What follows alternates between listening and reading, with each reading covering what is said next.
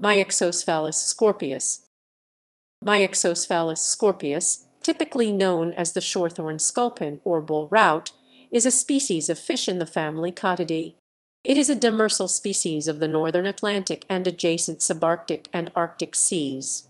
The species has many English names that are used less frequently or in small parts of its range, including Arctic sculpin, daddy sculpin, European sculpin, father-lasher, goat sculpin, Greenland sculpin, guffy, horny whore, pigfish scully, scummy, short-spined sea scorpion, and warty sculpin.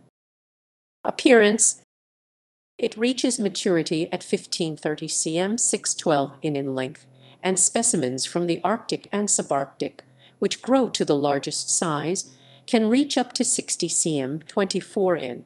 The fish has a squat appearance, a large spiny head, and a tapering body. It is a mottled gray-brown in color but can be darker, including black as base coloring. It has a large mouth and spiny gill covers. The shorthorn sculpin is not venomous, but it can be mistaken for similar-looking venomous fishes, notably scorpionfish. Habitat and behavior.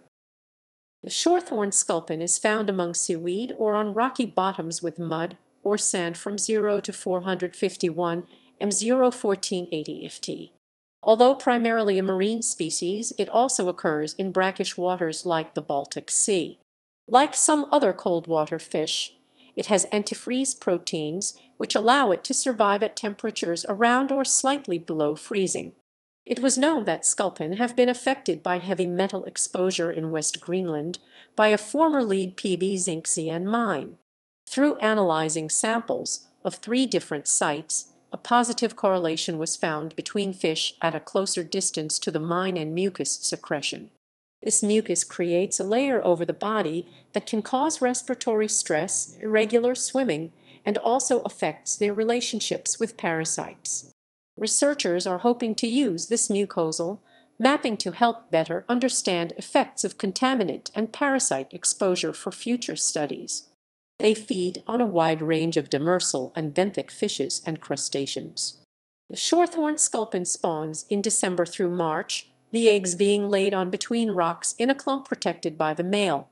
They usually hatch in 5 weeks.